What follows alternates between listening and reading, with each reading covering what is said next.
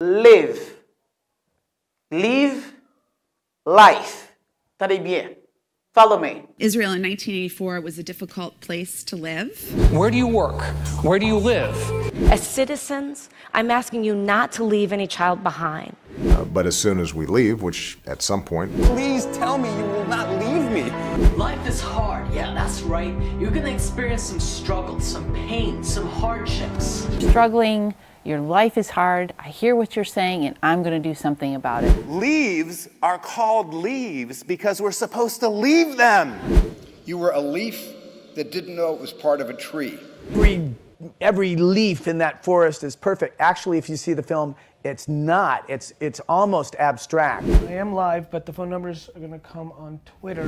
Jodi, I'm going to prononcer un pile mot anglais très bien. Today, you are about to learn 5 English words that seem to be confusing in sound for so many non-native English speakers like you and me. And listen carefully to the way I pronounce each one. Don't go anywhere, stay where you are, because what I'm going to do is really interesting for you that will help you speak English better. Now let's go. The first word is a verb. L-I-V-E.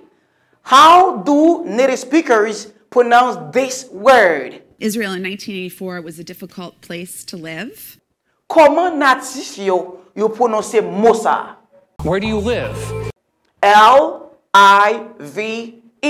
This is pronounced as live. Live. Oh wow. Live. Mais l'on gade moi, ou est Mosa li gen I, c'est comme si ta dwe live. Mais qui ça live la vle di? What does it mean? It means in French, habiter. Live. Repeat this word after me. Live. All right, good job. As you can see on the board, we have a sentence, live. You've finally found a place to live. Live. You finally found a place to live. Ou finalement, trouver yon place ou bien yon lieu pour habiter. Si m'a dit qui côté ou habiter, me dit where do you live? Where do you work? Where do you live? Ou te de natif la dit? Where do you live? Where do you live? Israel in 1984 was a difficult place to live. Israel in 1984 was a difficult place to live. Nowadays, Haiti is a difficult place to live. Me dit say live. Moun connaît live, le dit habiter. The third person singular, troisième personne singulier, ou dit say lives. And she lives in New York City with her husband, Atul, and her daughter, Zia. So we are psyched to have you here. Thank you so much for coming. Thanks for inviting me back. Si me dit li rete de New York, me dit she lives in New York. And she lives in New York City with her husband. Li habite Haiti. She lives in Haiti. Where does she live? She lives in Haiti. Now I say lives. I don't know where you live. Where do you live? Live, ça veut dire habiter, tout le monde comprenne. Now let's go for the next one. Leave. L-E-A-V-E. Leave. As citizens, I'm asking you not to leave any child behind. I'm asking you not to leave any child behind. Là, natif la dit leave. Not to leave. Pas quitter. Si me dit pas quitter pour compte moi, me dit don't leave me alone. Leave. Don't leave me alone. C'est moment pour n'aller, c'est moment pour nous quitter. It's time to leave. Là c'est leave. Live, lives. Leave. Leave. Okay. Don't forget. Pas oublier, don't forget to lock the door when you leave. Leave. Don't forget to lock the door when you leave. Pas oublier, cléter porte là. Verrouiller porte là, les que ou sort, les ou sort, tu bien l'ont quitter. Now is the verb to leave. Please tell me you will not leave me. Please tell me You will not leave me. Dim ou pas quitter. You will not leave me. Please tell me you will not leave me. The verb to leave. Don't forget to lock the door when you leave. Mais ça qui peut être complexe. The most interesting thing you need to know is when you add S. This is the verb, this is another verb, but with different sound. And now we have live, lives. Leave, leaves. Là, si me dit leave, veut dire quitter. The third person singular. You say, she leaves me. She leaves, leaves, leaves me. But this, life. Life is hard, yeah, that's right. You're gonna experience some struggles, some pain, some hardships. Life. Natif l'a dit? Life is hard. Life is hard. La vie a dû. Me dit, life is hard. La vie. The plural form. Pluriel là, F-E a changé en V-E. Ou ajouter S. The pronunciation is lives. Lives. Là où est ça c'est? Lives. Ça c'est lives. Live, leave. Ça aussi c'est verbe. Mais life, c'est non. Struggling, your life is hard. I hear what you're saying and I'm going to do something about it. Life is like a book. Life is like a book. La vie, c'est un couillon livre. Me dit, life is like a book. La vie, c'est un couillon livre. Don't spend your entire life. Pas gaspiller tout temps. Don't spend your entire life working with people. Pas gaspiller tout temps à travailler avec moun. Don't spend your entire life working with people. Life. C'est vie pas moi. It's my life. Don't tell me what to do with my life.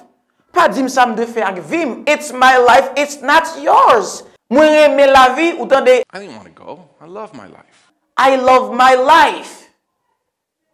I love my life. Mais pluriel là, c'est lives. Jesus has done tremendous things in our lives. Jesus has done tremendous things in our lives. Jésus fait un pile bagaille dans vie nous, dans notre vie, in our lives. Ça c'est lives. Mais qu'on a moun qui parle dit wow teacher, là c'est non. Là dit lives, c'est non. C'est life. Là si me dit ma vie pour compte moi, me dit I'm living alone. Allez? Ma vie me dit I'm living. C'est verbe ça, me dit c'est live, me dit I'm living. Si mon nom dit qui côté ou habiter, est-ce que l'a dit where do you live ou bien where do you live?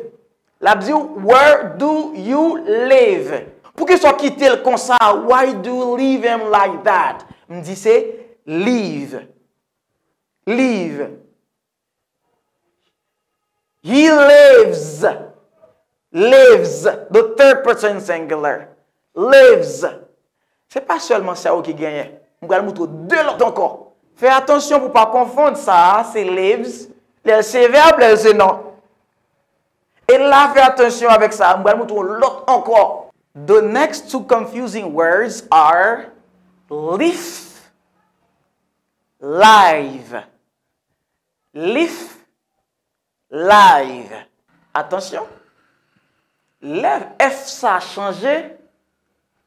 La Vinn comme ça. La Vinn lives. Pas oublier, dans le verbe quitter, c'est to leave. Si me dit moi quitter, me dit I leave you. I leave you. Mais connaissez-moi, me dit une feuille, me dit a leaf. You were a leaf that didn't know it was part of a tree.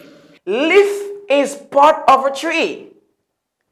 Leaf is part of a tree.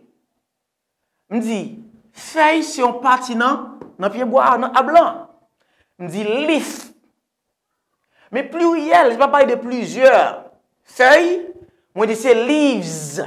There are many leaves in the ground. There are many leaves in the ground.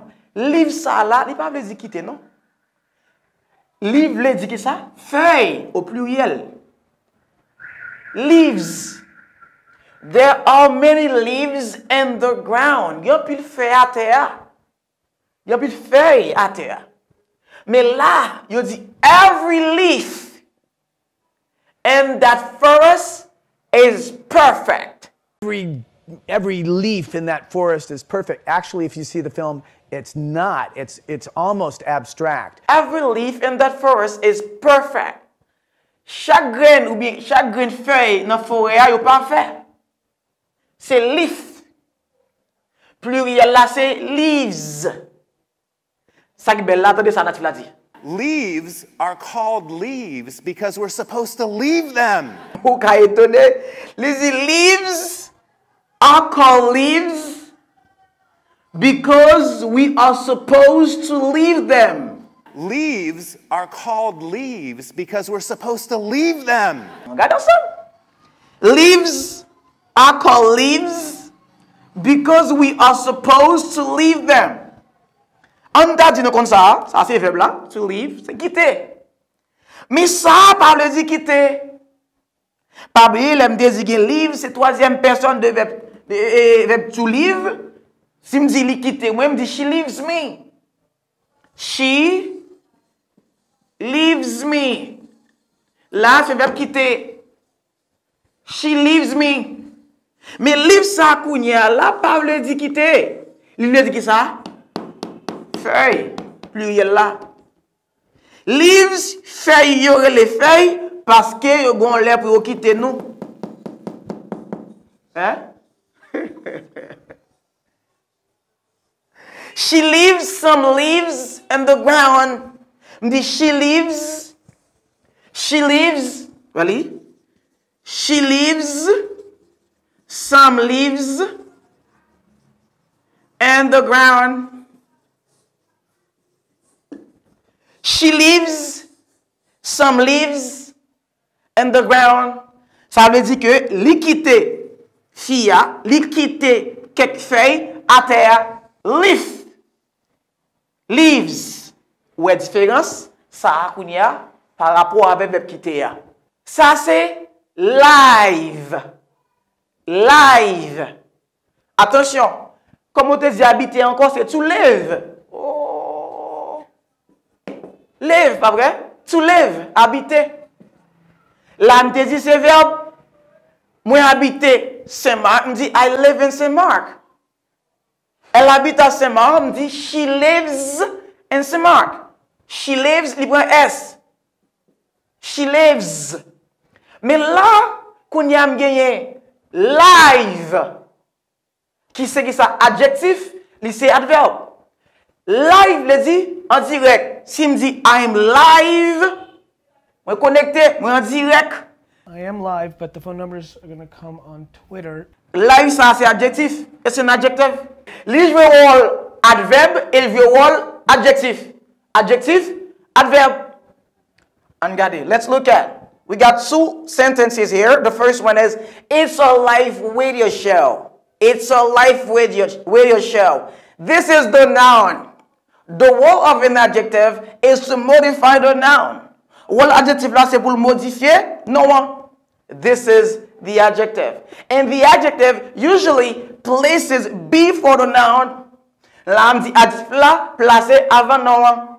It's a live radio show.